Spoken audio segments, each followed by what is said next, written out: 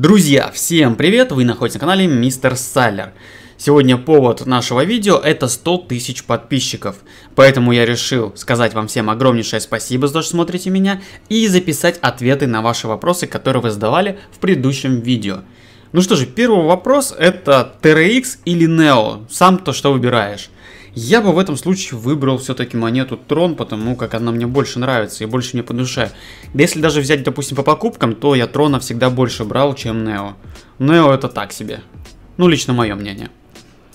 Следующий вопрос. Почему Мистер Сайлер? Мистер Сайлер потому как Сайлер это моя фамилия, а Мистер потому как вы, наверное, уже заметили, что я всегда в каких-то костюмах, в пиджаках на видео снимаюсь. Ну, когда есть, допустим, видео, скажем так, картинка, а не просто скринкаст. Вот поэтому Мистер Сайлер. Третий вопрос. Кого считаешь своим конкурентом? Ну, из конкурентов я считаю только одного человека. Это Соколовский, канал Прометеус. Остальных за конкурентов вообще не считаю. Четвертый вопрос. Будут ли прямые трансляции? Ну, что касается прямых трансляций, то, скорее всего, их не будет, потому как я не вижу повода что-то здесь, скажем так, транслировать. Нет никаких таких важных событий, которые можно показывать в прямом эфире. Ну, возможно, мероприятие я когда-нибудь включу прямой эфир. Возможно. Следующий вопрос. В каком году занялся криптой? Ну, криптовалютой я занимаюсь уже года 2-2,5, где-то так. Следующий вопрос. Биткоины или альты? Ну, я бы выбрал альты, потому как, ну, биткоин все-таки как-то он с годами, не то чтобы, скажем так, лучше и лучше становился, что-то вот, не знаю, я разочаровываюсь в нем. Это лично мое мнение. Следующий вопрос, какая монета следующая на обзоре? Ну, следующая у нас на обзоре будет, здесь вот в сообществе у меня как раз и указано порядок выхода монет, обзоров. Вот, как вы видите, монета NEM. Поэтому следующая монетка будет NEM. На какой микрофон пишешь? Пишу на микрофон Blue. Ну, как вы знаете, он большинство блогеров, и поэтому для меня это самый-самый очевидный вариант из микрофонов, из которых я вообще выбирал. В общем, мне он нравится, он мне по душе. Следующий вопрос, будешь ли на Витфест? Да, на Витфесте буду в Москве 8 сентября. Также, друзья, вот у меня есть приглашение на главной странице, поэтому рад буду всех видеть на этом мероприятии.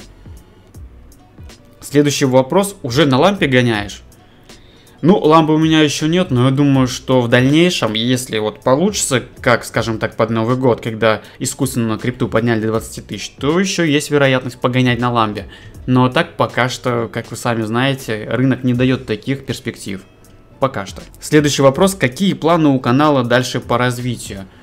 Если честно, канал так быстро развивается, что я даже и не знаю вообще, что может быть нового. Но я буду смотреть обязательно за конкурентами на всех рынках, то есть это на Америке, там, в Японии, везде.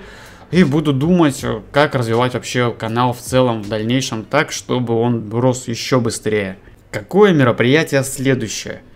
Следующее мероприятие это будет Витфест, как я говорил, вот здесь приглашение у меня есть на главной странице. Также я буду присутствовать на блокчейн УА 14 сентября в Киеве.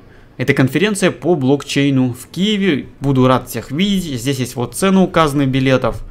Также у них есть информация о том, сколько будет посетителей, сколько будет спикеров, сколько стран. Есть также видеоролик, который вы можете посмотреть и ознакомиться с этим мероприятием. Следующее мероприятие это блокчейн Live. На нем я также буду присутствовать 7 и 8 ноября в экспофоруме. Также буду рад всех видеть, кто придет. Здесь уже больше участников, 5000, больше 80 спикеров, больше 70 стран, 120 стендов и очень-очень много известных людей, блогеров, предпринимателей, ICO проектов. В общем, много интересных людей, с кем можно будет пообщаться, с кем можно будет обменяться контактными данными, с кем можно будет вообще просто познакомиться и потрындеть на всякие темы по криптовалюте. Ну вот, друзья, и все вопросы, которые вы задали в предыдущем видеоролике. Кому понравилось это видео, ставьте лайк и подписывайтесь на мой канал. До новых встреч!